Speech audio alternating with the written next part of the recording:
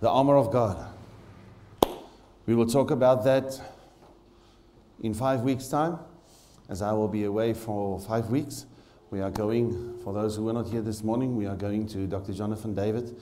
All the pastors from about 42 countries from the Isaac Network are coming together in Muar, a place in Malaysia, where we have a 2-week of leaders conference, intensive training, 9 hours a day about.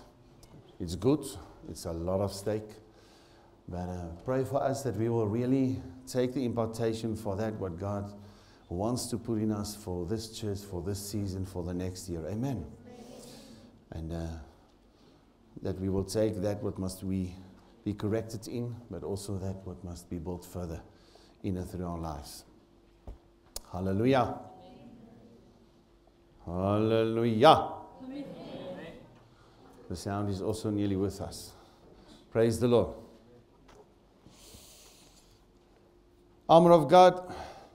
I'm not going to repeat a lot of the revision that we did. Just the main principle, kingdom is near. Go and preach that the kingdom is near. The authority of God is near. Wow, awesome. If you can allow it, if you're not foolish, you will see and hear when the authority speaks to you. When the word of God is coming to you, you will understand authority. And then when you accept that, there's a kingdom within. Amen. Then the final say is in. The King of glory is in here. The one who has the final say is inside, in my spirit. The fullness of God. And then further, from kingdom within, then I have a passion. I want to see his kingdom come. I want the king to see how the king rule and reign in every facet around me. I have a passion that my king will have the final say in the school, at the university, where I work, where I move. He must have the final say. When I get into that place called the Pick and Pay, he must have the final say. Hello. And that is when I'm not seeking just the kingdom, but when I'm entering the kingdom. Then the authority of God moves into Pick and Pay. The authority of God moves into Pana Sarotis, and this one and that one and wherever. He's walking into the mall. Can we get into that stature?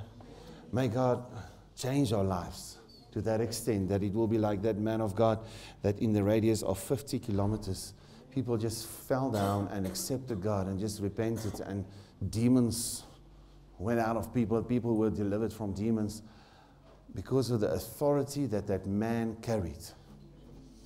Work with this process. There's authority close to you. It's coming through circumstance, through your surroundings, through the Spirit of God, through your leaders, through your brother, your sister, your mother, your father, your wife, your husband. Hello? Through your child. Hear that final authority that is from God. Accept it inside so that the king can rule and reign in every area inside of you. Amen. So that where you go, you seek his kingdom. You seek his final say in every deal, in every decision, in everything about your future, your past, your present. Amen. So that you are surrounded in his authority. There's no battle in that facet because the battle belongs to the Lord. And where you go, you are moving with the King of glory. You are moving with the King of kings. And demons have to flee. Hello? And you just bring forth the wisdom and the knowledge of God when you speak. People look at the disciples and say, but they are fishermen. Where do they get this revelation, this wisdom? And they stand amazed. But nobody could touch them except when the Spirit of God allowed that. Even they wanted to stone Jesus. Even Paul. They stoned him for dead, leave him there for dead. I don't think if you saw a stoning of somebody, I saw an Arabic movie. Think of somebody then, you're stoning till he died, till they think Paul is dead. Next morning, here he's coming again. Woo! What a movie, you know? Okay. Some of you just smile at least, you know? You must smile. We have a new technology here, man, you know? We are trying. Hallelujah. So the word, what did we say about the word? Is the foundation of everything in the armor of God. Amen. Because everything will fall, but the word of God will not. Everything will be shaken, the word will stand. Everything will end, but the word will never fail, and it will be until the end. The word will judge. Nothing else. And everything will bow down to what the word says. Amen. In the beginning was the word was with God, and the word was God. In the end, blessed is he who keep the words of the prophecy of this book. Amen. Amen. So everything is in the word and from the word. At the end of the day, armor of God, everything is the word. First of all, the word of God in my head. My new mind must be renewed more and more and more and more until the mind of Christ is arresting my mind. And more is just the mind of Christ coming forth. You don't have to pray, Lord, am I allowed to steal or not? It's just there, you know. Now, as simple as that principle is, more and more you will just naturally start to move into the will of God, into the principles, into the whatever God says. And the wisdom will just start to flow more and more and more. As you are intelligent enough to understand that my mind has a stupidity that I must get rid of. But the man that think, yes, here, that yes, good ideas, is the most stupid person that you can find. Just tell your neighbor, it is not you. Okay. Okay, and this is called the helmet of salvation. Amen. Amen. The mind of Christ that arrests me, that this mind is, I don't know what is in English, but okop. All right. Next one. Second one is anybody. The shield of faith. What did we say? You stand against. Well, the word you stand against, whatever the enemy wants to bring, you just show him. Sorry, you can pass. We don't even have a fight. Thank you. Wrong address. Oh. The deeds. Okay, this belongs to me. Sorry, he paid the price. And the enemy flees. Hello? Just keep up the shield of faith. Whatever the enemy wants to bring, whatever wants to come your way, the shield of faith.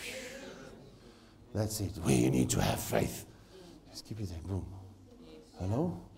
He came with a shield of faith, Mr. David. That man had a lot of things that he can be threatened by and intimidated by. He knew just who he is. And I come in the name of the Lord. That's when he said that. He said, I come in the name of the Lord. Who on earth are you? You know, how do you think that you can, how dare you come against us? Hello. How dare you come against us?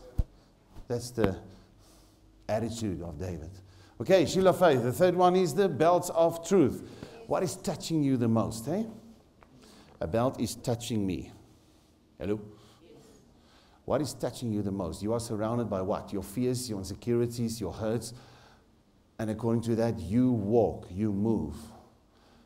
Or, like that Jewish guys, they pull up their whatever and fasten it with a belt, and they could run. They could run in freedom. Amen. Be surrounded and be in truth. Not in problems. Not in trouble, but in truth. Around you is freedom, because the truth sets you free. You are surrounded by freedom. Hello. Amen. Because you are not moved by the facts, you are moved by truth that sets you free. You and freedom, you are one. Amen. Amen. From the front, the back, the side, freedom. Belt of truth. The next one is.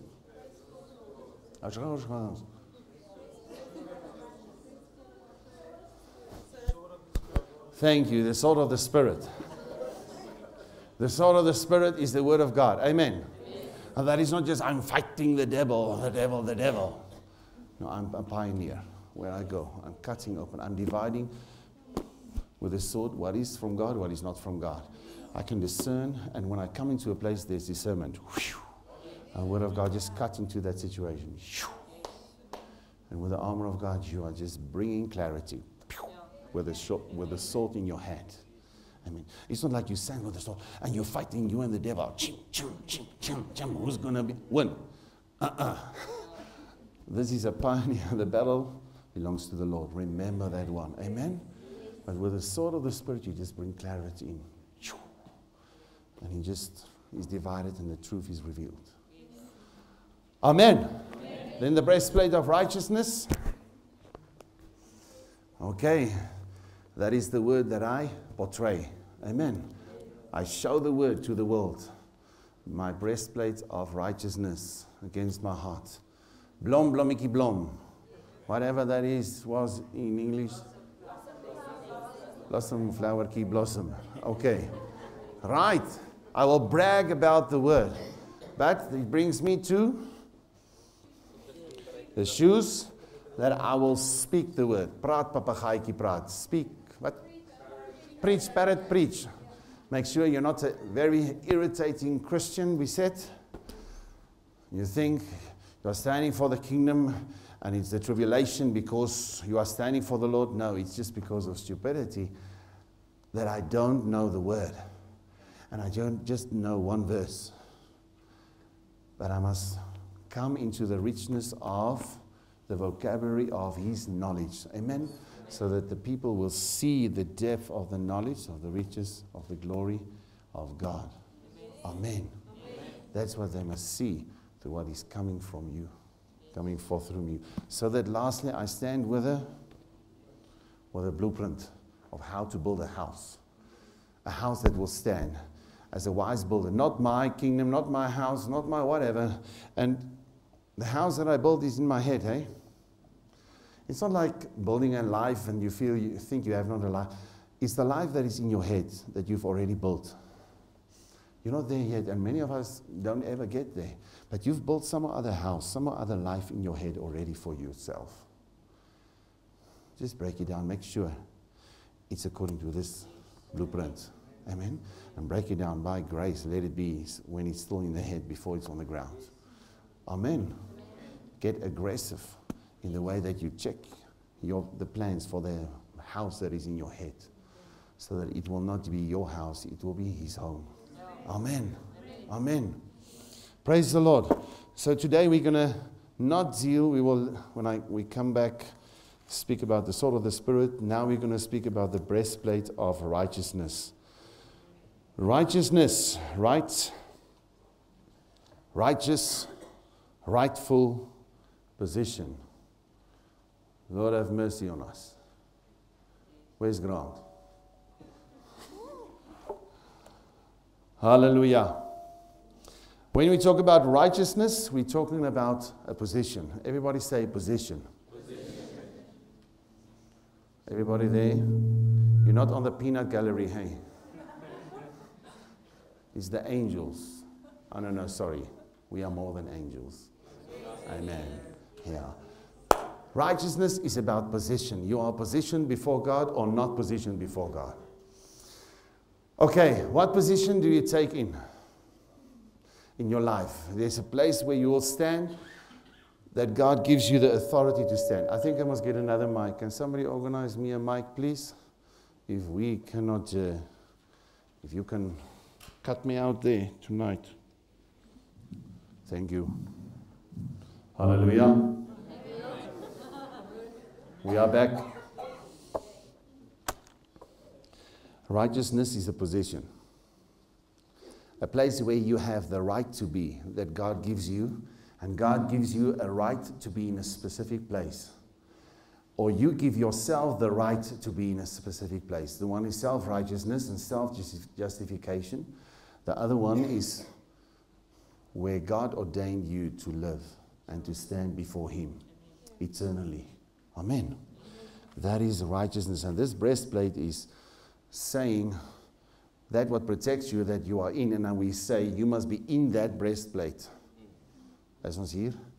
In daardie borswapen. Around you must be this breastplate that protects your heart and your life. Okay.